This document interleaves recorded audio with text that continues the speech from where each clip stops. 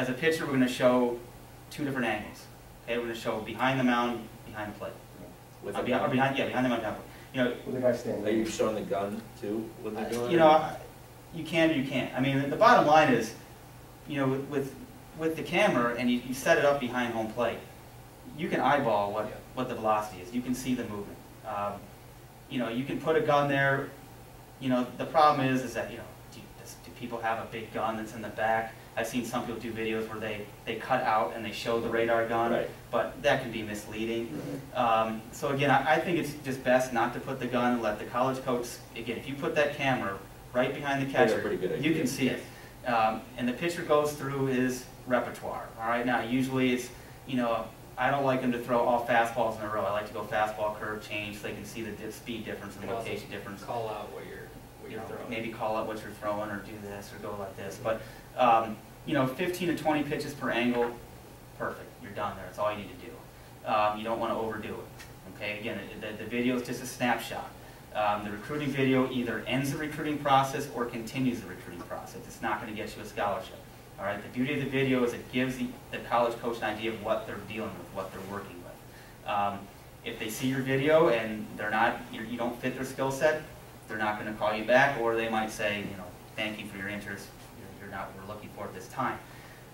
If they are interested in you, then they're going to invite you out to their camp, or they're going to want to take a personal look at you. They're going to come to the school if they're local. They're going to call your college coach or call your high school coach, call your travel coach. They want to see what type of kid you are. They're going to get you on campus. They're going to say, you know, hey, I'm going to be at this showcase, or what tournaments you're going to be at so I can watch you play. They're going to have to see you in person. For hitters, you know, we're going to film a front, side, and behind angle. Okay, I don't know if that's the video you've seen on that, but we're going to try to get 3 angles of hitting.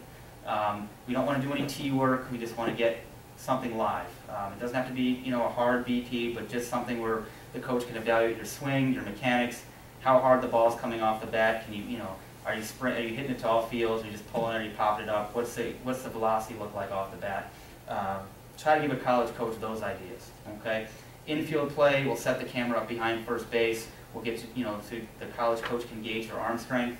We'll hit balls to your left, to your right. Usually if you're an infielder, we'll put you at shortstop. Okay? College coaches are recruiting catchers, pitchers, shortstops, center fielders. If you don't play those 4 positions, you better bring something else to the table. Okay? I'm just being really upfront and blunt here with that. If you're a corner guy, if you're playing third base, if you're playing first base, you better have some size. You better be able to put the ball out of the ballpark. Okay. Second base is not a highly recruited position. Usually second base is a position at the collegiate level. They're moving shortstops over. Okay. They're moving shortstops to third. They're moving center fielders to left or to right. If you're an outfielder, again, I don't know if there's an outfield film on there, but we're hitting fly balls to the outfield. We're zeroing in on how they catch the ball, make sure their mechanics in the right spot, they're coming in on the ball, they're not on their heels, and then we zoom out as the camera throws to second, to third, to home. The beauty about the skills video is that you can control the skills that are being shown to a college coach.